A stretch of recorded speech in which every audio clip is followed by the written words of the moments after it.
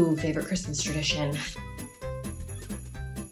I would say either getting in the car with hot chocolate and looking at Christmas lights, old school tradition, I guess.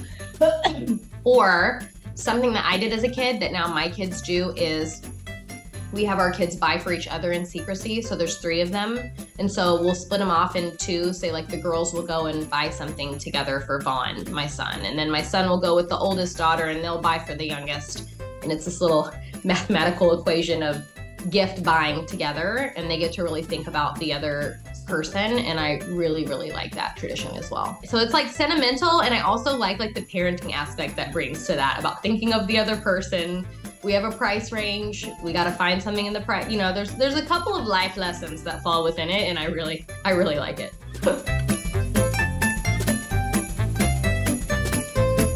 I mean, what is more powerful than a lit Christmas tree at night? Like before you go to bed and you're staring at it, like in the window, or the window behind it and the tree, nothing.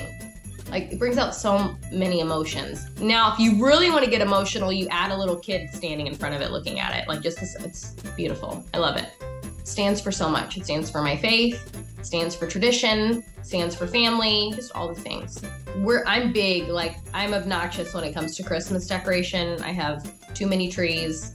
So it's enough. That keeps me busy decorating for a month. We only decorate 3. So I have our main tree, which is the theme, I guess, more color scheme.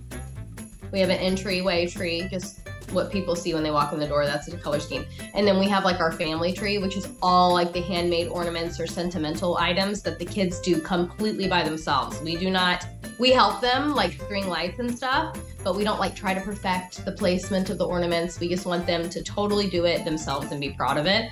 So, and then I have other ones, but they're naked. So I literally just throw them out of the bag and it's tree. So when I tell you how many trees I have, it's kind of embarrassing, but if you knew how long it took to put half of them up, it takes 5 minutes. Nothing too crazy. Gosh, there's so many. Christmas Vacation, of course, Elf. And then, no, Elf, yes, Grinch, and then Christmas Story with Ralphie. Ooh, you know what's a good modern day one is the Family Stone. Have you seen that? I never get sick of it, and I don't know, I only watch it at Christmas time or the holiday. Both just romantic, cozy classics, both of them. One was up till March. Put it in there! No, I'm just kidding. So funny. Episode 1, I think, of season 3, there was a Christmas tree in the background. We filmed that in the middle of March. So sometimes I'll get it all down in January, but a lot of times I don't. I'm lazy and it stays up a long time. I always say November 1, but the last couple of years I've been this year I'm starting November 1.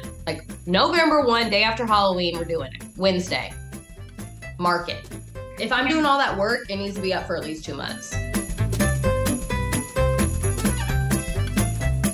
I mean, this is a personal one, but me and my brothers, we've always done Christmas together, with my parents even, and now everyone's married, has significant others, and so we're kind of on an every other year, and this year is an on year for everyone staying at my house. So I'm really excited about that. We still get together, even if it's an off year, they come over on Christmas Day, so it's still, but usually when it's an on year, everyone spends the night Christmas Eve, so we're all there, when we wake up in the morning.